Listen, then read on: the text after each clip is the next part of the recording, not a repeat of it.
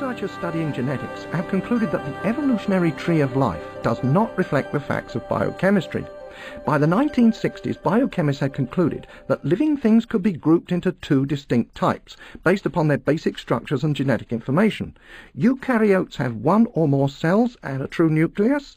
Prokaryotes have smaller cells with no true nucleus. They are so different from eukaryotes that researchers concluded that they must have developed separately from non-living matter. By the late 1970s, a third type of life was recognized, the archaea. Archaea favor extreme environments such as undersea vents. Their biochemistry is unlike prokaryotes or eukaryotes. Now, life may have had to develop from non-living material 3 times. Further, to explain the biochemistry of these 3 types of creatures, biochemists have to assume that at points these separate types had to exchange genetic material with each other, and with a 4th, unknown, extinct type of living thing. One logical conclusion of this new evolutionary approach is that life had to arise from non-life many times. Yet modern biochemistry still has not explained how life could arise from non-life even once.